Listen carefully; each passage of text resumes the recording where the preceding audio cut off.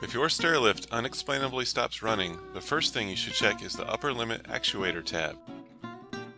After your stair lift has been used for a while, these may have been bumped loose and out of place so the unit won't run. All you have to do is tap it back down into place and your stair lift will run again. If the unit is too far up the track, you may have to use the round hand crank to lower the lift about an inch. Then tap the final limit actuator tab back into place. You will also want to check the position of the top limit cam switch. It's supposed to stop the unit before the lift reaches the final limit actuator tab. If it becomes loose and moved up the track, it may cause the unit to push the final limit actuator tab up and out of position.